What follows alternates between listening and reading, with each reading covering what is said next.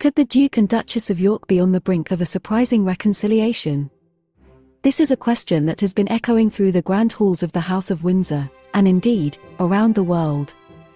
But to understand the significance of this possible reunion, we must first journey back to the beginning of their story. Prince Andrew, the Queen's second son, and Sarah Ferguson, a vivacious redhead, were childhood friends. Their friendship blossomed into love, leading to a grand royal wedding in the summer of 1986. Their union was celebrated not just in Britain, but globally, as the world watched this fairytale-like romance unfold.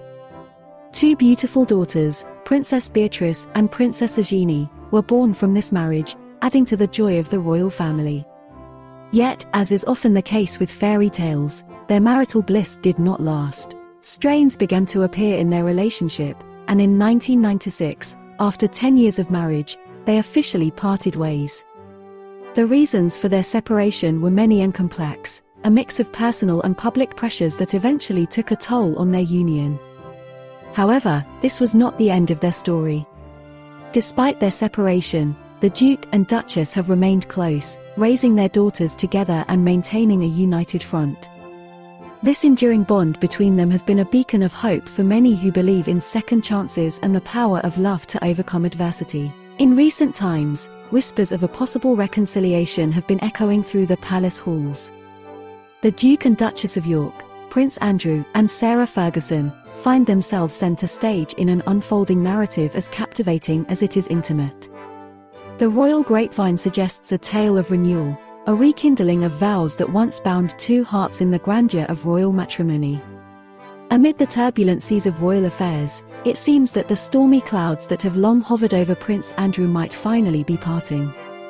Accusations and controversies, those long shadows of the past, might soon be eclipsed by the promise of a new dawn.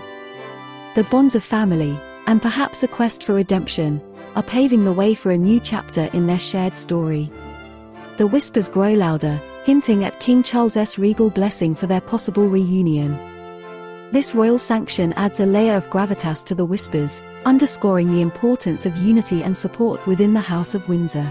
Yet, the whispers also hint at the complexities inherent in such a union.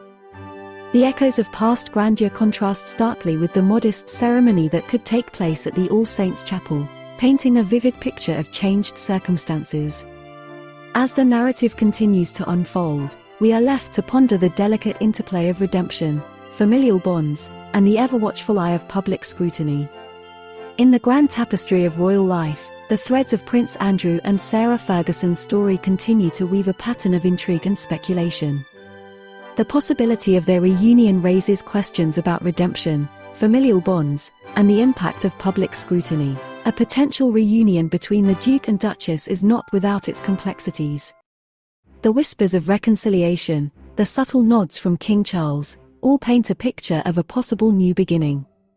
But this potential union raises more questions than it answers.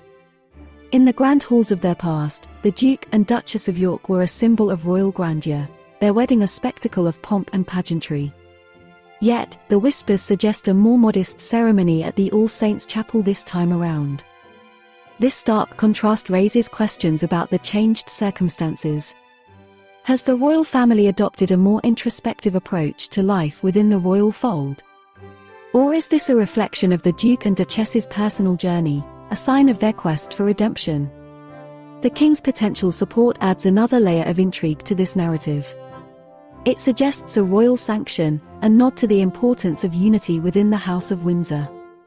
But what does this mean for the royal family? Does this signal a shift in the dynamics within the palace, a new era of unity and support? Or is it simply a father's wish for his son's happiness? Then there's the ever-watchful eye of public scrutiny. How will this potential reunion be received by the public? Will they see it as a sign of redemption for the Duke, a second chance at love for the Duchess? Or will it be seen as yet another controversy in the turbulent seas of royal affairs? These questions add a layer of complexity to the narrative, turning it into a tale as intriguing as it is intimate. It's a story of personal redemption, familial bonds, and public scrutiny. It's a story about the Duke and Duchess of York, and their potential journey towards a new beginning. As the narrative unfolds, we are left to ponder the interplay of personal redemption, familial bonds, and the ever-watchful eye of public scrutiny. What does the future hold for the Duke and Duchess of York? Only time will tell. Stay tuned for the next Majesty Moments video. Queen Camilla looking giddy and gleeful out in Cambridge. Did you know that channel members can get an exclusive video every week? That's on top of custom emojis, loyalty badges, and an extra quiz question every day. Sign up link is in this video's description.